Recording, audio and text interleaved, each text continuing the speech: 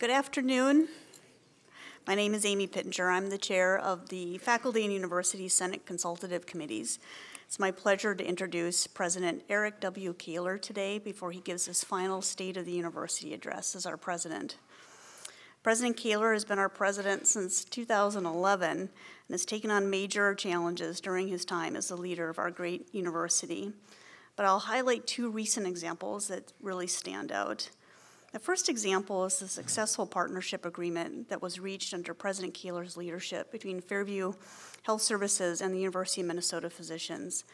This partnership creates new opportunities for clinical research, interprofessional education, and patient care to Minnesotans across the state. Another success that President Kahler will be known for is the President's initiative to prevent sexual misconduct. This has been a bold and successful initiative that continues to progress in both its development and implementation, and is improving the campus climate and advancing a culture at the university by supporting equity, inclusion, and community. I also want to thank President Kahler for his engaged consultation and commitment to shared governance as both a value and a process. We are lucky to have a long history of robust shared governance at the University of Minnesota. It is at the center of why we are such an amazing institution. But this shared governance only exists when our leaders also recognize the advantages of diversity of thought and healthy debate when addressing complex issues. So again, thank you, President Kahler, for your commitment to this shared governance. And now it is my honor to introduce President Eric W. Kahler, the 16th President of the University of Minnesota.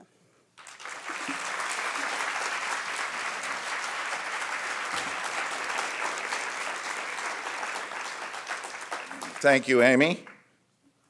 The University of Minnesota, founded in the faith that people are ennobled by understanding, dedicated to the advancement of learning and the search for truth, devoted to the instruction of youth and the welfare of the state, the University of Minnesota.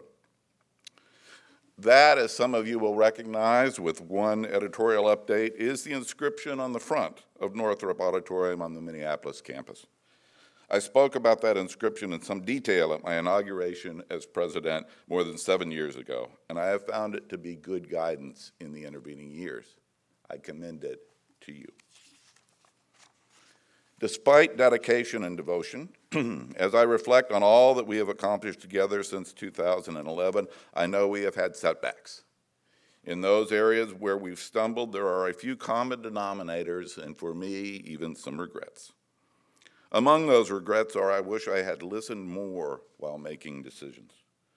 I wish I had taken more unstructured time to talk with people, from my bosses on the Board of Regents, to researchers, to community members, to students on the walkways and in the residence halls, to staff members in their labs, and to faculty in their classroom and their offices. And I wish I had done a better job of demonstrating more often and more loudly how thankful I am for all the work that you do. So I begin my comments today with simply, thank you.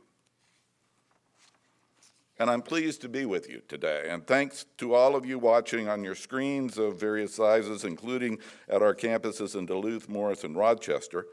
Crookston actually is closed today for a blizzard, but the UMC community members, I'm sure, are busily watching from home.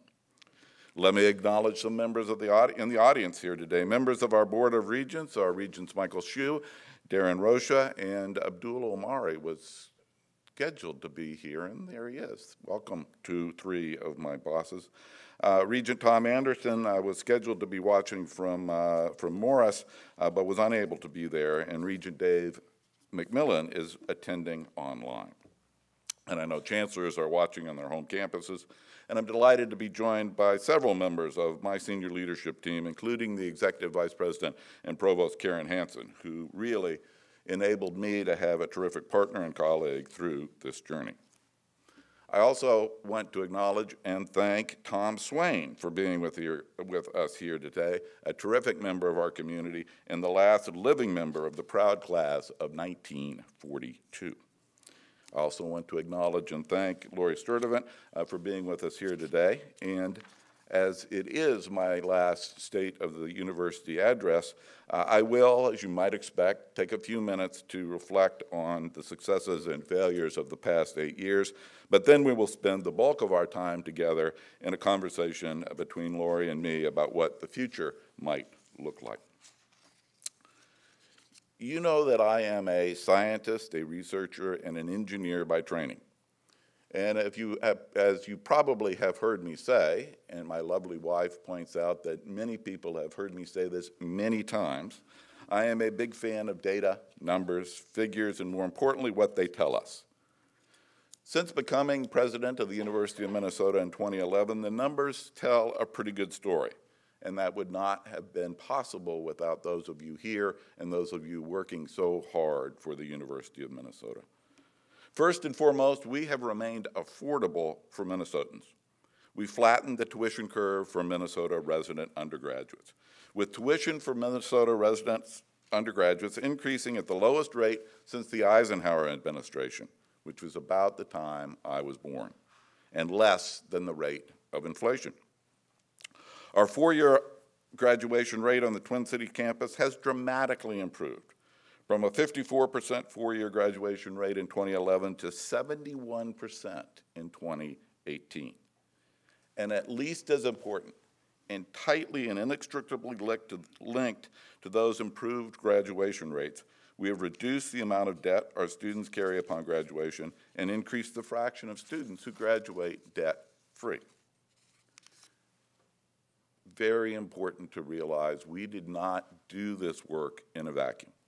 A strong partnership with the governor and the legislature was key to that success. And indeed, the state of Minnesota has a lot to say about how affordable the University of Minnesota can be. In research, we are on track to pass the $1 billion threshold in external research funding by next year. That's a big number. Our MnDRIVE research partnership with the state of Minnesota has generated more than 70 million additional research dollars in areas such as neuroscience, robotics, water quality, and food protection, all tied to key Minnesota industries. The University of Minnesota conducts remarkable research across the state. At the University of Minnesota Duluth, the Natural Resources Research Institute is pioneering research through the Natural Resource Atlas of northeastern Minnesota. This allows users to view, explore, analyze, and share information about forest, water, and mineral resources and infrastructure in the region. And at the University of Minnesota Rochester, our newest campus, 100% of the undergraduates engage in research. In innovation, the numbers tell a good story too. Nearly 300 new agreements have been signed with businesses and industry partners under the Minnesota MinIP program. We've created over 130 startups in the last 9 years, some of which have been named amongst the best higher education startups in the country. Our economic impact from this research is phenomenal. A $1.2 billion annual impact from U of M research and $407 million in revenue generated by U of M inventions for Minnesota over the past 9 years. And we've also been innovative in our approach to reducing administrative costs, with $91 million moved from administration to other priorities. In meeting today's workforce needs, we provide 15,000 new graduates each year, most of whom remain in Minnesota. That includes 80% of all the new physicians in the state, all of the dentists, pharmacists, and veterinarians, almost all of the PhDs in science, technology, engineering, and mathematics. And the U also meets workforce needs through innovative programs, including the University of Minnesota Crookston's new Bachelor of Science degree in Agriculture Communication. And the University of Minnesota at Rochester is, since their first graduating class in 2013, helping to meet additional workforce needs in healthcare fields. Like it or not, athletics serves as the front door or front window on our great university campuses. And here, too, we've navigated major challenges. But we've also seen Big Ten championships and rising student-athlete GPAs and graduation rate, and an abundance of national championships in hockey. The Twin Cities is among the just 8 public universities that have been named among the best by the prestigious Center for Measuring University Performance, now at the University of Massachusetts at Amherst. We are in the top 25 public universities nationally in 9 distinct categories, from undergraduate qualifications to endowment research dollars. So in Minnesota terms, that's pretty good. So I do believe the state of the University of Minnesota is strong. I'd argue that how a person allocates limited resources, limited time and limited money, is a good indicator of their values. And as president, I've given time and priority to a handful of initiatives. An important one has been developing and then helping to lead our philanthropic campaign called Driven. This is a $4 billion campaign, another big number, to raise money for scholarships, professorships, and research support in new facilities on all of our campuses. We have raised to date $3.3 billion, and we have 2 more years to go.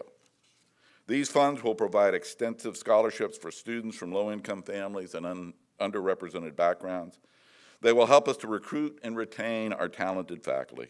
And these funds will help us to continue to develop and improve our built infrastructure in support of the good work done on all of our campuses by our faculty, staff, and students.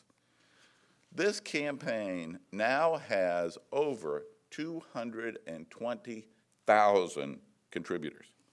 That is 220,000 distinct donors who believe in a profound way in the future of this place.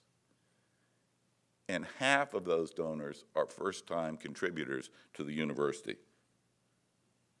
I'm very grateful to the University of Minnesota Foundation and devoted volunteer leaders, the campaigns chaired by our good friends John and Nancy Lindahl, for an amazing effort and outcome. A second priority has been the improvement of our relationship with Fairview Health Services and the associated investment in an improvement of our medical school standing and the work in our health science programs more broadly. As a result of hard work and terrific leadership by many, including Dean Jacob Tolar and others for the U, and the team led by Fairview CEO James Herford, a remarkable new agreement and alignment of funding and leadership was achieved in November of last year. This new arrangement will provide both the resources and the landscape for dramatic improvement in teaching, research, and most importantly, patient care for the benefit of all Minnesotans. A third priority has been reaching and supporting talent from underrepresented communities in Minnesota.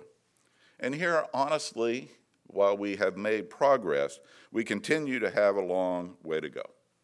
Our population of students of color has grown by 46% in the past 10 years, and the number of black undergraduate students has increased to about 1,900 on the Twin Cities campus. But the percentage of black students is only 6%. And even in that number, I know we are significantly lacking in attracting and retaining students from historically black communities in Minnesota. Moreover, once talented students of color join the U, we have more work to do to ensure they have an outstanding university experience and are able to graduate and thrive. Part of our continuing work is through the university's Community Outreach, Retention, and Engagement program called CORE. It engages students of color as early as the 8th grade to expand a talent pipeline from our communities to our university. The University of Minnesota Rochester has effectively eliminated any achievement gap between minority and white students, those that exist at nearly all other schools. And I want to be able to say that about the entire U of M system. We also need to make sure that we continue to deliver on our opportunity for and obligation to American Indian students, including through the University of Minnesota Morris's American Indian Tuition Waiver Program. 1/5 of the students at Morris are American Indian, and all attend Morris tuition-free. American Indian students at Morris graduate at rates higher than the national average for four-year colleges, and their program in American Indian Studies is nationally recognized. As proud as I am of the successes, I also reflect on the challenges we've navigated and the regrets that I have. Chief among my regrets are the actions following the death of Dan Markison during a University of Minnesota clinical trial in 2004. While his passing occurred long before I arrived, I regret that I did not recognize the reality of the flaws in our work with human research participants sooner. Eventually, we did get it right, but only with the help of thoughtful voices and the engagement of the University Senate, as well as a dedicated group of outside reviewers.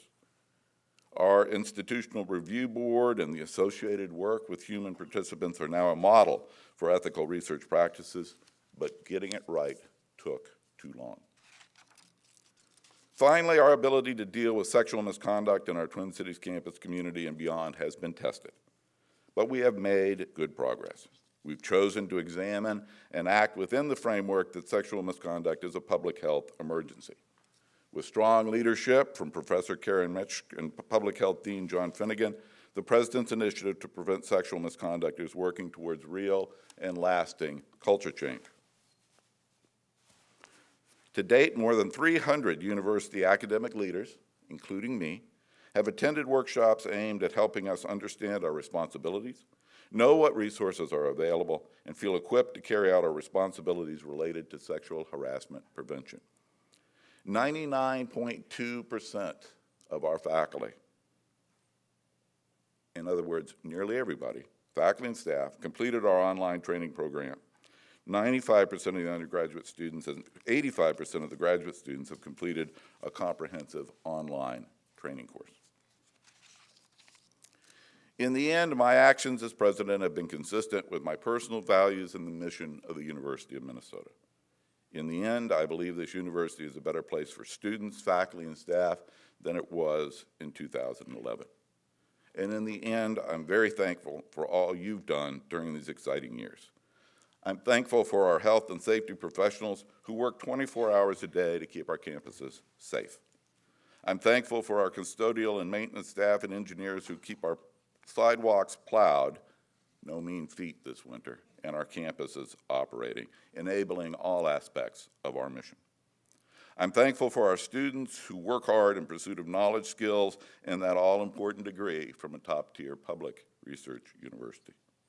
I am thankful for the faculty and staff who mentor and guide students towards success in their classes and postgraduate careers. I'm thankful for your partnership to make the University of Minnesota degree as valuable, excellent, and as accessible as possible. And I'm thankful for my wife, Karen, for her, I practice this, her generosity, enthusiasm, and shared commitment to the University of Minnesota. She is here somewhere.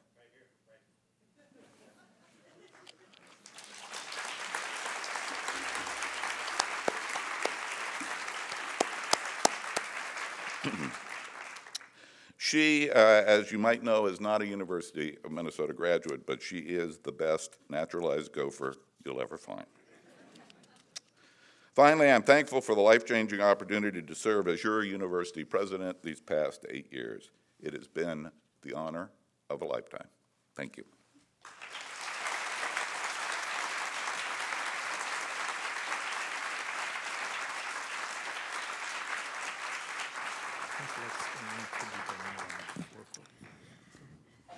Now it's my pleasure to introduce our moderator for the rest of the afternoon session. Lori Sturdivant is a Star Tribune editorial writer and columnist who has written about Minnesota government and politics in 1978. She's also the author and editor of 11 books about notable Minnesotans. Ms. Sturdivant is a native of Dell Rapids, South Dakota, and a graduate of Coe College in Cedar Rapids, Iowa. She has also been a member of Coe's Board of Regents for 30 years. Ms. Sturdivant lives in St. Paul with her husband, and they have 3 grown children. And now I welcome Lori Sturdivant to the stage.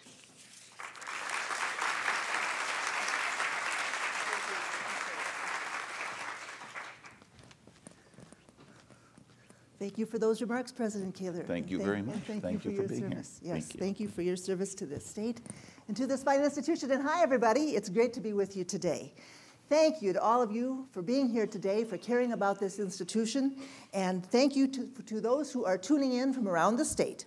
We're going to be working today, President Kaler, with questions that have been submitted in advance, a few that I thought up myself, and then we're going to invite this audience and those who are listening and watching in remote locations to participate as well. It's not too late to submit a question. There will be staffers in the aisles with cards that will be collected at some point. Just keep an eye out for those staffers, and they will magically sort the cards into topical areas and bring those questions to the fore before our program ends this afternoon. We also have an opportunity for people to submit questions online, and the hashtag to use is hashtag capital UMN lowercase SOTU, which stands for State of the University. It does. All right. So we have a lot of ground to cover, and I know you are a crisp answerer of questions. So I will do my best. We will proceed. I'll start with a sort of nice big softball for you. I know that what attracted you to this university as a student years ago and what attracted you as a president much later, what may keep you here longer still, is your acknowledgement that this university plays a significant role as a problem solver in the state. And we're going to talk about a lot of the state's future problems in this conversation, things like climate change and water quality and keeping this planet fed and curing some of the scourges and diseases that have plagued us for so long. We'll talk about many of those things in turn, but talk about this university's capacity as a problem solver and the challenges it faces in that role going forward in the next decade or two. Well, great research universities like the University of Minnesota should do exactly that. We solve problems. We invent tomorrow. We educate the people who will figure out how to invent the day after tomorrow. And that's really what we do. And so part of our land-grant mission, part of our responsibility as a public institution is to be available to the people of the state of Minnesota and responsive to their needs. And there's a long list of things that we do and or have done that drive that, whether it's the spin-off companies that create new jobs, whether it's our ability to respond to invasive species, whether it's our vet diagnostics laboratories work in the avian flu incident of a few years ago, whether it's the breathtaking and groundbreaking work that our medical researchers are doing. We are treating diseases, we are inventing and developing everything from video technology to unbelievably effective pharmaceuticals. So that is what we do, and I really do think it is in the DNA of the institution. That is what we're about, and it permeates the entire state. We have research and outreach centers. We have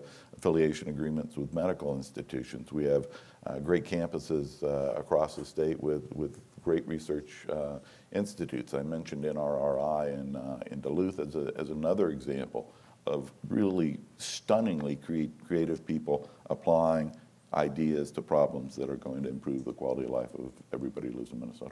And what would you say are some of the biggest impediments right now that are holding the university back as a problem solver? Would it be funding? Would it be talent? Would it be something else, facilities, which are related to both funding and talent? What would you say it would be? Well, I think it's a little bit of all of the above. Everybody could always use more money to do the next best thing.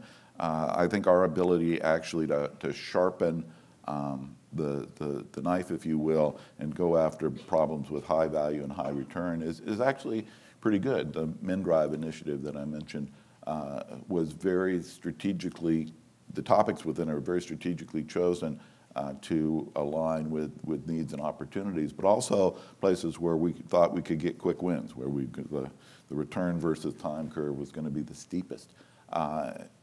Medical devices is a great example. The idea of neurostimulation, pacemaker for your brain, is real. And we're putting those, we being not me, people who know how to are putting them in people and making life-changing improvements. So those dollars we've gotten strategically, and our faculty are very prolific at going out and getting more money from other people. So oddly enough, that might not be the biggest impediment.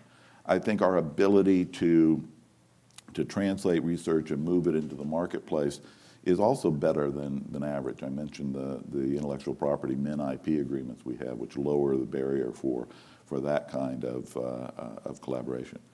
I think at the end of the day, as we look to the future, the thing that worries me most is talent.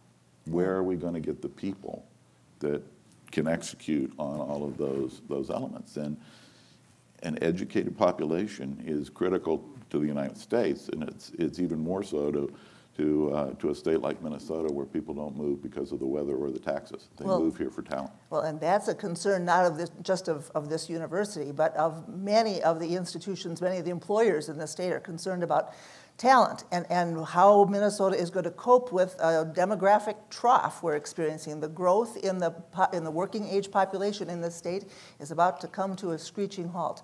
It occurs to me that there are sort of two sides to that question. There's a numbers of bodies question, the talent, and then there's a productivity question, getting the most of the people that we already have. And the university kind of plays on both sides of that, doesn't it? Well, we certainly think we do. We think we are a magnet for talented people to come to Minnesota to pursue an education.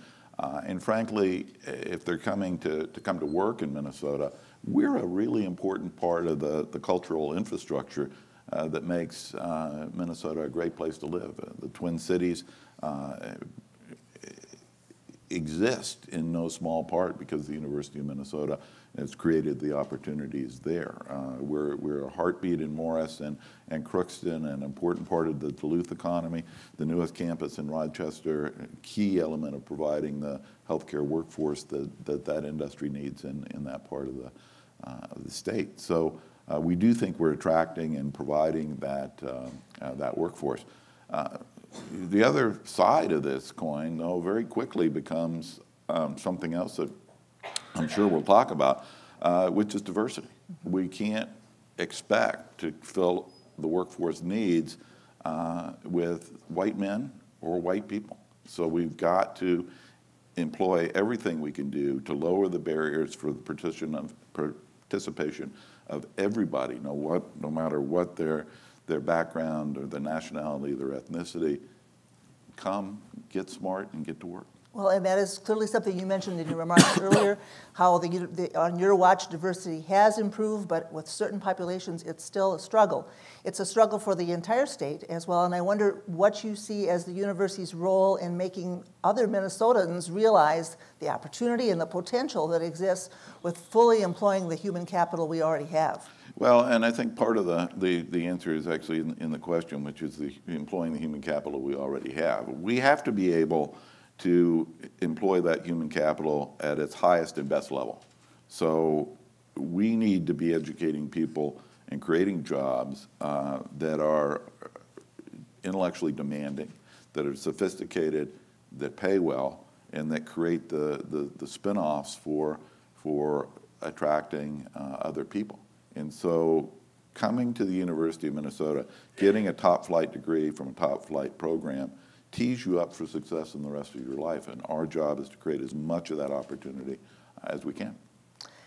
I have to push back on you a little bit on the point you made about talent magnet, because I know there's been a controversy, a debate on this campus and with the Board of Regents about tuition policy for non-resident, non-reciprocity students. Is Minnesota doing all it can to be a magnet for students from other states? Well, that's a topic you and I have chatted about any number of times. And like most things in life, it's an attempt to get the balance right. We did have amongst the lowest, if not the lowest, the jargon is NR, non-resident, non-reciprocity, so you're not from Wisconsin or the Dakotas, students. We had the lowest price, tuition price, or second lowest tuition price for those students for a long time. And that was done on purpose. That was cut 12 or 13 years ago with the idea that we would grow the supply of students. And that worked. We got in a larger number of NR students. So that's your talent magnet function. Then you get a conversation that says, what are we doing with respect to fairness of price for Minnesota residents? Are we actually subsidizing NR students with state dollars? Would we be as competitive if our price point was nearer to the mid-range of the Big Ten? What does what you charge for a degree say about the value perceived or not in the marketplace of that degree? So that's been a robust discussion amongst the regents and me for several years. And so being an engineer, let's do an experiment. And so what we have been doing for the past now 3 years is increasing the NRNR rate at a 10 to 12% clip for new students. If you've come already as an NRNR student, your tuition has gone up 5.5% a year, still greater than resident tuition, but not as high as new students. And last year, we saw a dip in the number of NRNR students come, and economics is that if you raise the price, you're likely to get fewer buyers. But there are many levers to do this. It's becoming a long answer. There's levers to doing this. So we are employing additional recruiters in hotspots for us, Northern California and Texas. We're seeing an increase in students coming from those places. The other player on the field here, and then I'll shut up, is resident tuition at the University of Illinois in Champaign-Urbana. The chancellor there now is our good friend Robert Jones, known to many here. And Robert's a talented and very smart guy. And so he and other higher education leaders in Illinois said, we've got to stop this brain drain of young people from Illinois.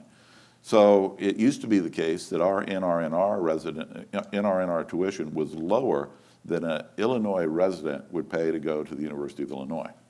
Think about that for a minute. So here we come, particularly from the Chicagoland area. Our NRNR tuition is now higher than the resident tuition in Illinois, and that flow has slowed for reasons, other things Illinois is doing as well. So there are a lot of moving pieces in this, Lori. It's not a black or white kind of thing, and we are exploring. Sounds like it's something that it really requires fairly constant monitoring. Our admissions folks every day. Yes, and demographic trends play into this as the number of high school graduates in the Midwest. I know in some states it's already declining. I believe in Minnesota it won't decline until after we get into the 2020s, but still there is a decline coming in high school graduates. What kind of a challenge will that pose to the University of Minnesota? That again also plays off the fact that the last data I saw about overall population growth in Minnesota, 100% of that growth will come from people of color. So again, we've got to be as aggressively and as proactively as we can in communities of color saying, you're a smart young person, you need to have the University of Minnesota as part of your future. You need to think about coming to the U. And that's work to be done because in many communities, we're perceived as being too elitist, we're perceived as being too white, we're perceived as being unwelcoming, all of the things that don't make us the first choice. So we've got to make communities aware of people in the communities aware of what is here, and then we need to walk the walk. We need to be more open. We need to be more welcoming. We need to do the things that promote a frank and healthy and wholesome exchange of views and points of living across all population. And we're not there yet. And then let me ask about another component of this being a talent magnet and attracting people, the international students. University of Minnesota for years had a strong reputation, going way back to the 1930s, of attracting students from China in big numbers, for example. All of that international study is somewhat challenged right now, not just for this institution, but for many American institutions because of federal policy.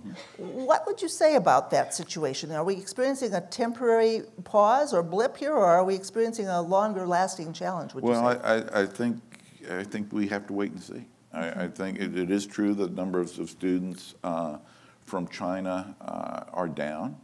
The number of students from Vietnam are up. So last year we did have a dip in international students, undergraduates we're talking about here now. Will that come back? Will it become diversified, if you will, because of opportunities for the other BRIC nations outside of China? We can be a more international campus, not just a Chinese-American campus, and that would actually be good.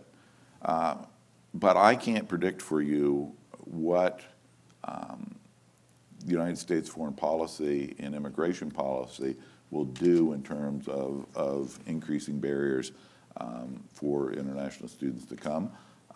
or increasing barriers for them to stay once they come and get educated in this country.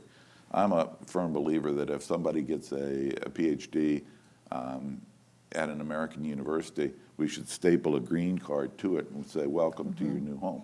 We've just educated this person. Why in the world does it make any sense to make them go back to where they came from? Are higher education institutions saying enough, being vocal enough with regard to national policy on these questions? Well, we're trying hard, actually. The president of the American Association of American Universities, Mary Sue Coleman, former president at Michigan, Peter McPherson at APLU, they're in Congress, they're testifying, they're telling the story as aggressively, I think, as we know how. But there's a lot of mouths to feed and people competing for attention, and I won't say anything more about our Washington scene, but it's a challenge right now. Okay. We can't leave the diversity topic without talking about the current issue on campus, the naming of buildings. And I'd like to invite you to talk about this task force recommendation to change the names of 4 buildings. You've endorsed those changes. Why have you done so, and what's next in that realm? Well, we had a really long process, which we, of course, were criticized for, but it was very thoughtful and very scholarly that led to the appointment of a task force of historians, as well as an undergraduate student and a graduate student to tell us a little bit about being in those buildings. They did a deep dive in the archives, came forward with both pros and cons of naming or unnaming, leaving the name or removing the name.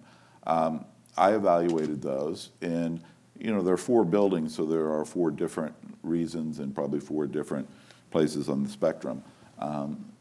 But my view is that the call, while perhaps close on one, was enough to propose taking those names off. But it's a long and deliberative process, and the ultimate decision rests at the Board of Regents. So we brought those forward. The regents had a chance to discuss them. It was frustrating because the time scale that we had in place for the conversation was nowhere near long enough to accomplish the conversation, and that's my fault as much as anybody's. They had a robust discussion. I think it was clear that the sentiment among a strong majority of the regents was at that point in time either to get some more information or to not proceed with renaming at all. They're the ultimate decision makers in this. The committee also proposed a variety of other steps forward that would, in a short way, simply tell the history of the individual in a more comprehensive and nuanced way, both the pros of what the person did and the cons. These 4 men are, by definition, historical figures at the University of Minnesota. They did some significantly good and important things. Looking again at the history, it suggests that they also were part of things that weren't so good. And so we make, at the end of the day, a decision. It's a judgment decision about how to proceed. This whole episode brought to my mind a larger conversation in the academy, in higher education, about shared governance, about who decides. And clearly you just said, in this matter, the Board of Regents decides, and that I think it is clear, but it decides through a collaborative process that's part of the tradition of higher education. Talk a little bit about shared governance at the University of Minnesota. It's something that is time honored.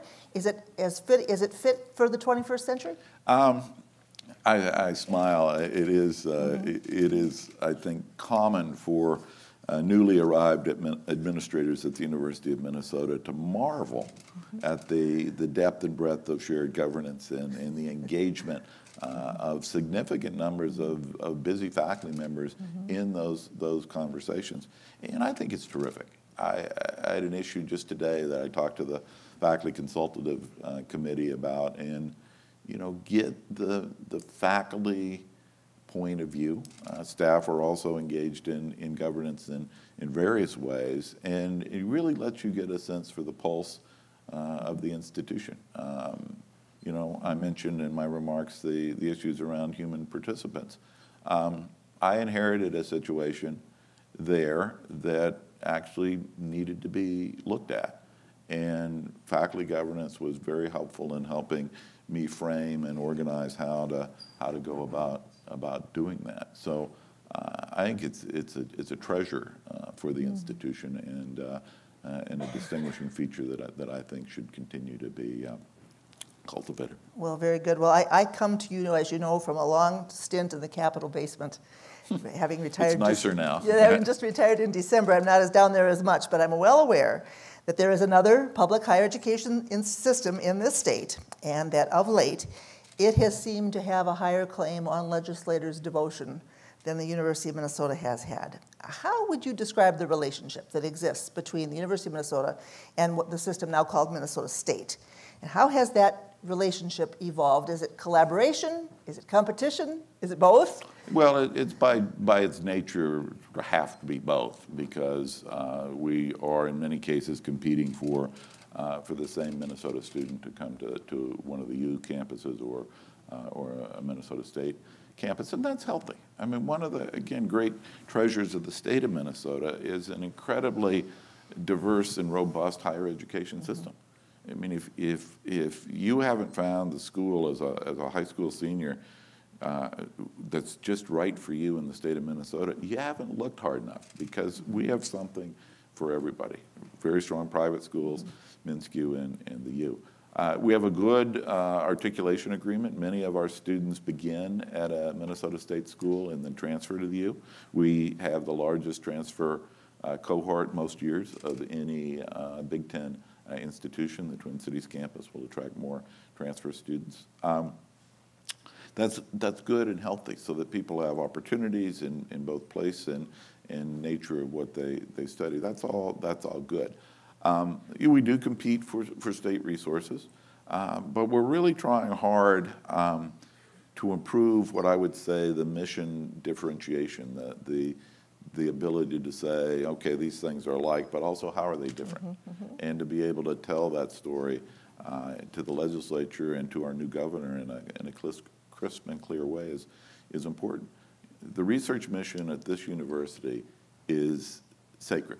It is so critical to the future of this state and its people that needs investment. Minnesota State, of course, has a broad geographic distribution in Minnesota, but so do we. And we sometimes don't let that story be told as clearly as it could be. You know, a research and outreach center is playing a vital role in the community that is in. So that's the effort we try to make. Is that the reason, would you say, that the university hasn't been getting as much love at the legislature as you maybe would like to have seen in the last few years? Is it that policymakers don't fully appreciate the needs and the demands of this research mission and the opportunities it presents? I think that's part of it, and I think, frankly, there are a lot of issues in Minnesota that tee up on the rural versus metro divide. Everything from presidential elections to transportation. So in greater Minnesota, the many campuses of Minnesota State, I think, have an easier job of having their local representatives and senators feel good about them and supportive of the system as a whole. We, despite the distributions that I've described a couple of times, are viewed as a more metrocentric organization because of the size of the Twin Cities campuses. And so that might not be as well supported amongst legislators from around the state as their local Minnesota State campus. And that's incumbent on us to tell the story about, you know, you're right, it is metrocentric, but the veterinarian office that is serving your constituents is staffed by University of Minnesota graduates. And you would call on this audience and others to begin to step up those arguments? Would that make a difference? I call on every audience I meet every day to step up that story. Let me begin to talk about a few other problems that the state faces, and probably none is bigger for the state and our planet than climate change right now. This was one of the submitted questions that I really admired it. How do we, all of us, everywhere, but especially those who lead a major research university, make the significant changes that are needed to avoid the very worst of the catastrophic climate change that is upon us. How big a deal is climate change research at this institution, and what's its role in helping Americans, helping Minnesotans and other Americans understand what this planet is facing? So we really have two sides to that, maybe three sides to that. One is the scientific research and engineering itself that provides a fix or a cure for global warming, climate change. So into that bucket falls much research on renewable energy. Much research like is done at the University of Minnesota at Morris on creating ammonia using solar energy and very clever chemical engineering. Those kind of technological scientific advances get to be made. Then there's the policy issue. How do you address policy questions around energy use, energy pricing? Regent McMillan is, I hope, still listening because he's going to be proud that I mentioned electric power, a key element in northeastern Minnesota's economy. If we're going to generate iron or non-ferrous metals in northern Minnesota, that's a huge electrical consumption. How do we do that in a sustainable way with either wind, water, or solar? So the policy questions around that are really teed up beautifully in the Humphrey School. We have a top 10, 8th rated public policy institute in the country. This is where smart people can come together, and again, you hope to be able to attract people from both sides of the issue who come and debate in a respectful and productive kind of way and not just yell at one another. Sometimes that happens, sometimes it doesn't. That policy issue gets there.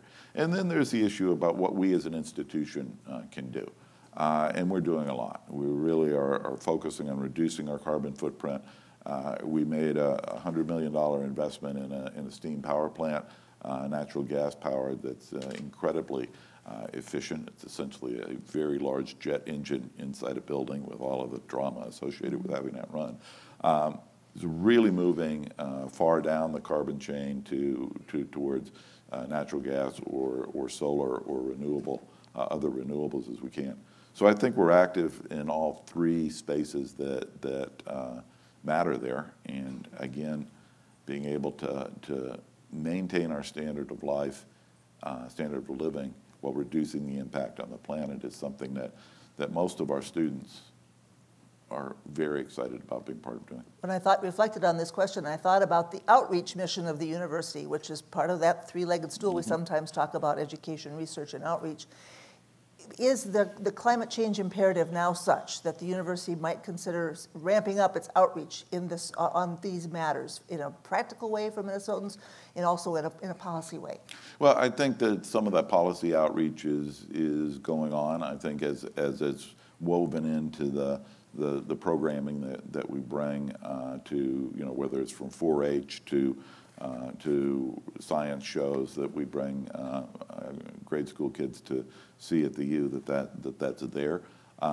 One of the wonderful things about being a university president is the observation that it's a lot like standing on top of a graveyard.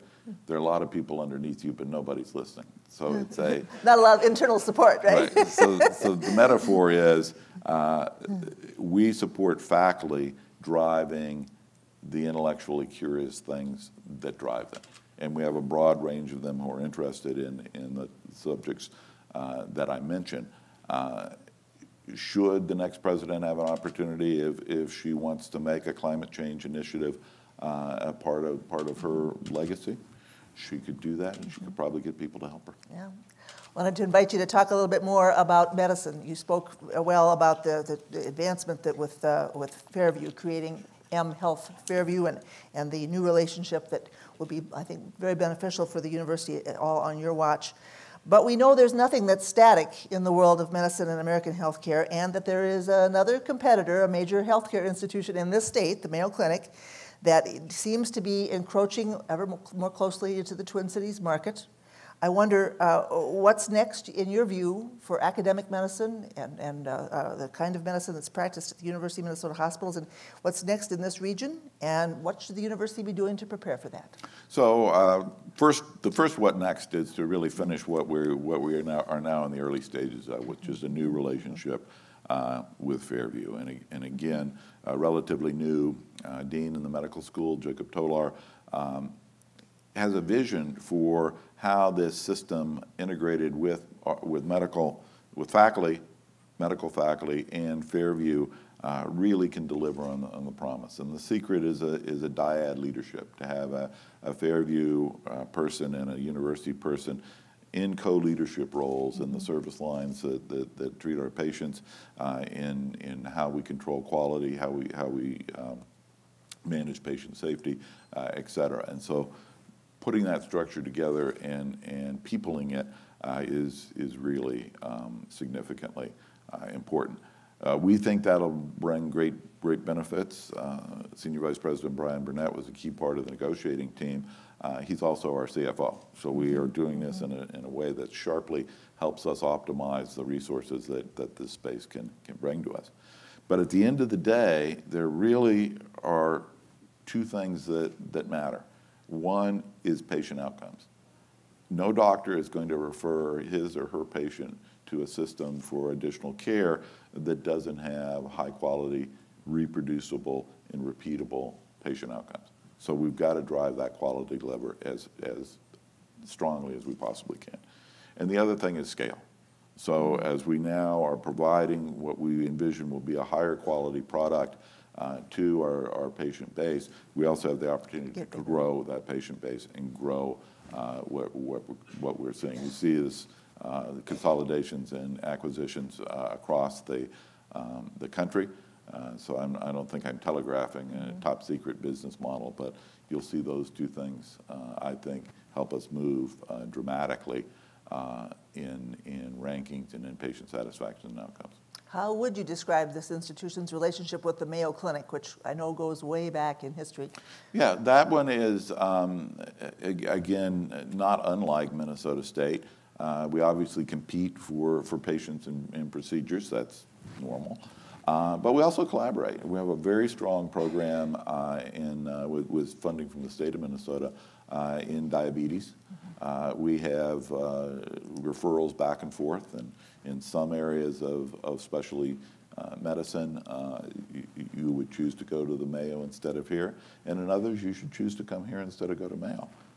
And that's, again, a great, trying to avoid saying healthy outcome for the people of Minnesota. But there's a great deal of respect and communication between the Mayo leadership and the university at all levels.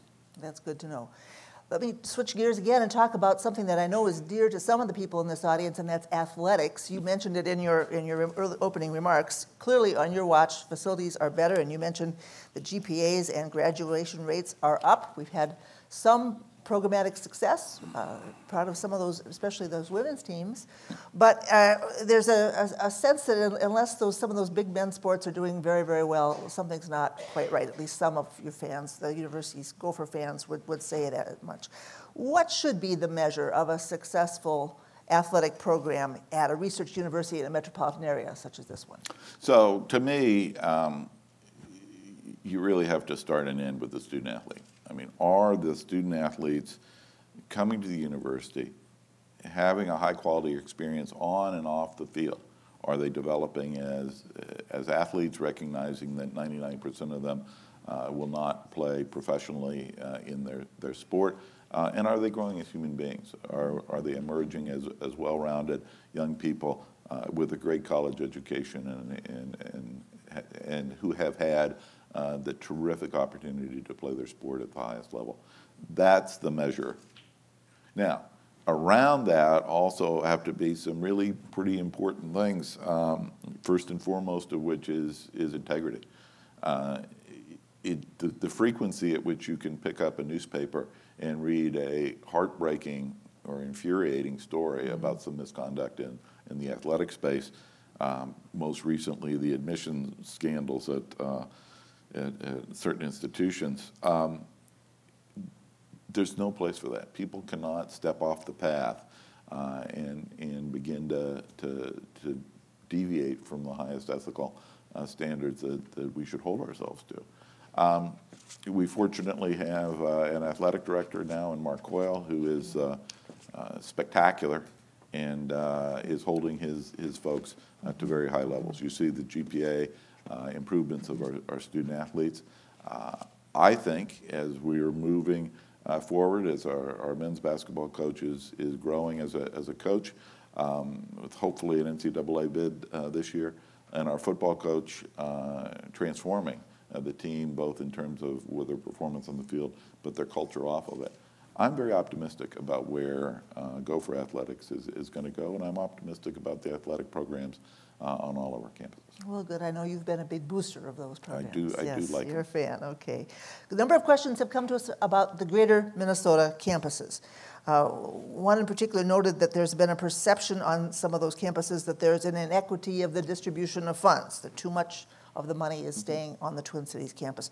What would you say about that? And what's your vision for those campuses going forward? Sure. So all of the campuses in our system are important to delivery of our mission. So that's the place to start. They're each providing an experience for their students that their students treasure and that is equipping those students for success. On the question of resources, the flip answer, which I don't mean to be as flip as it sounds, is there's not enough money. Mm-hmm. So while system campuses may be feeling that they don't have enough resource, I cannot find a college or budget responsible unit leader on this campus who thinks that they don't have, or that they have too much money, or they have enough. So the pressures and the allocations are real. We have a highly transparent budget process. There is no simple formula. We very diligently evaluate the needs and wants of the budget units. And there are 51 different budget units at the university. And we line those up against the available resources.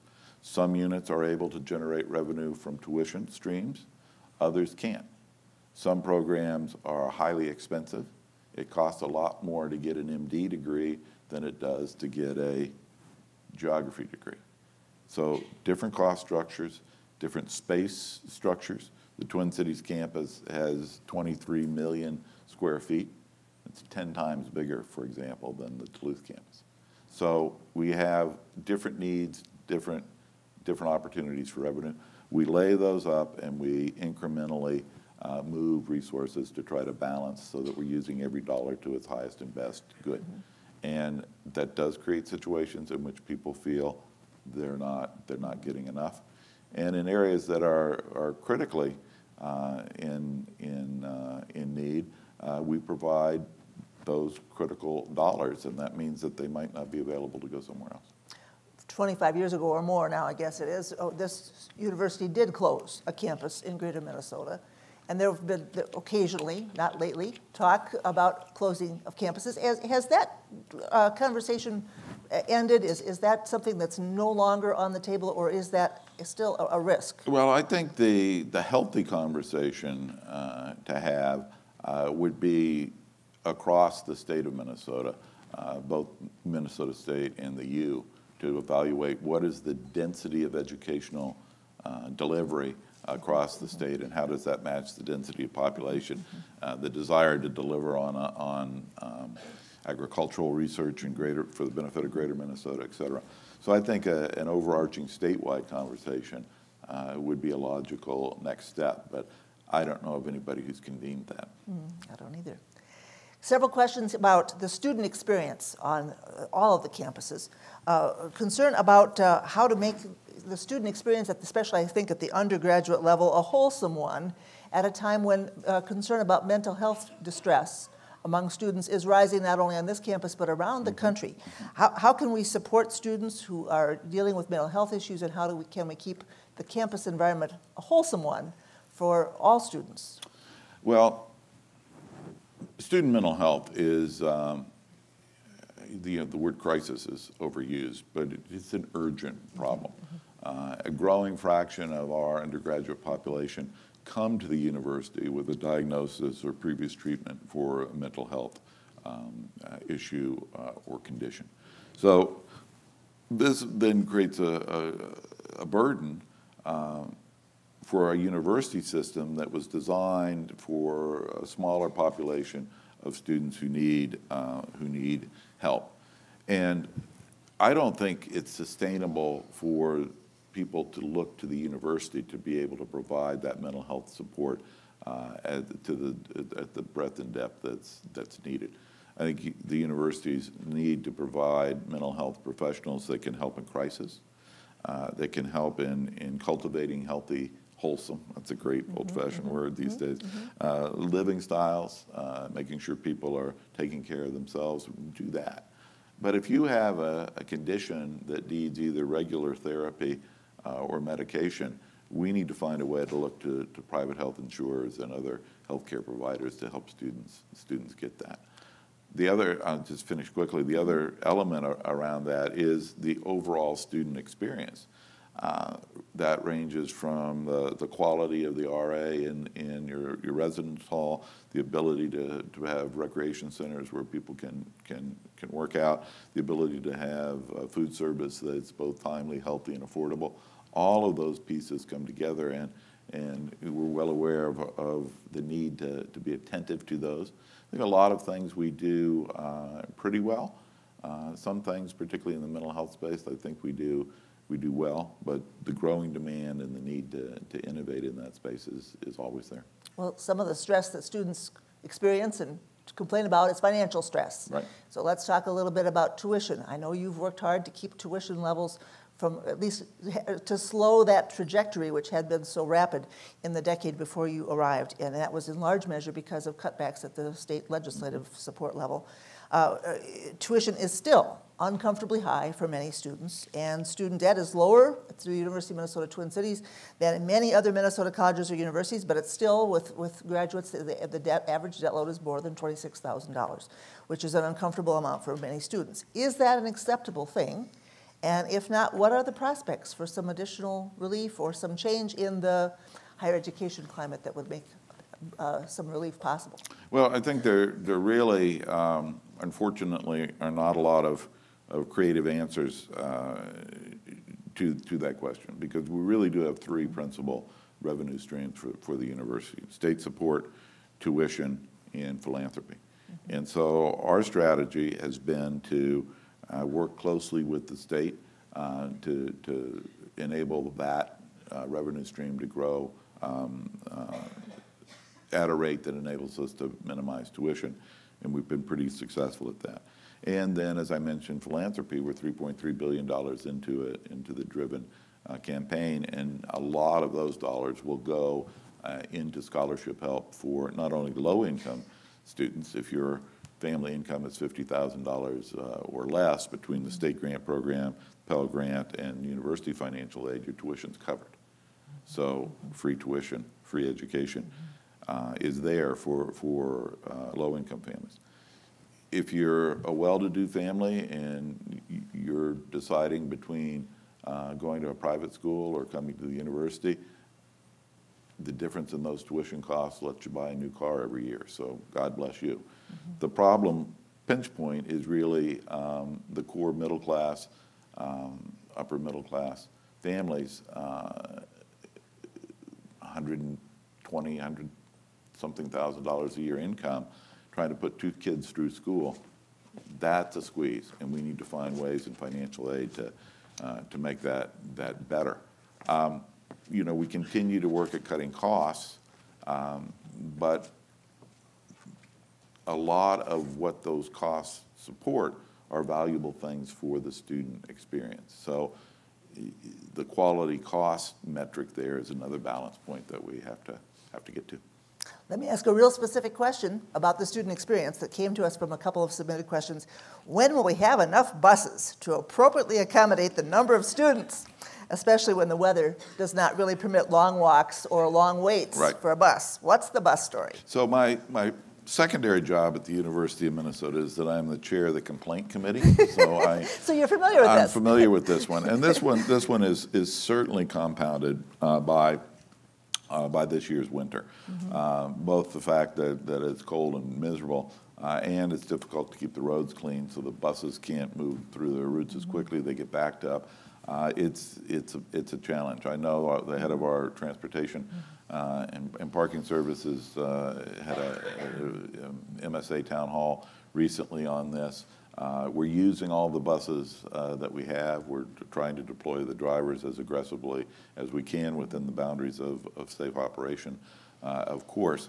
But it is a challenge this year, and I recognize what one student characterized to me as a Darwinian exercise to get a seat on the bus or miss class. So sure to buy more buses, and we will certainly look into that. Buses are expensive, back to your previous question. We'll continue to work on it, but it's hard to see a sharp, straight, great answer. That'll happen tomorrow. Spring weather will help. Spring will help. Yes. In lots of ways. Well, let's conclude by talking a little bit about the difficult higher education climate under which you have served and which I don't think is going to get much better, at least not in the near term, in the wake of this week's news, which you mentioned, about a major admissions cheating scandal at some of this nation's most prestigious schools. Describe the higher education climate as you see it, both at the state and national level that you've been dealing with, and the one that Joan Gable will confront. What are the key strategies that you would recommend for this university as it navigates this much more challenging climate? Well, I think the higher education climate is a microcosm of the political climate in our country right now. And there's a real challenge for us to tell our story of added value and great outcomes for students after they graduate from the university. That is against a backdrop of increasing distrust of large institutions, distrust of legislative activities, that is hard. And so I think our ability to translate this sort of ethereal higher education idea into concrete things that say, here's the experience my young person had, and they've got a great job at Target, and they had a great experience at the university, and we need to ensure that her younger sister gets that same experience. Personalizing and telling that story, I think, is really important in getting out from under the horror stories of the $300,000 in debt barista that we've all heard about many times. I can affirm the power of storytelling, and so I would encourage all of us who care about this institution to do more of it. Thank you very much. Thank you for taking time to be with us today. My pleasure. Thank you. Thank you all for being here. Thanks so much.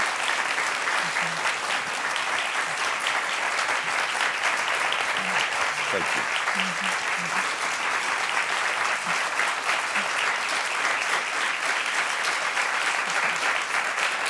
Very good.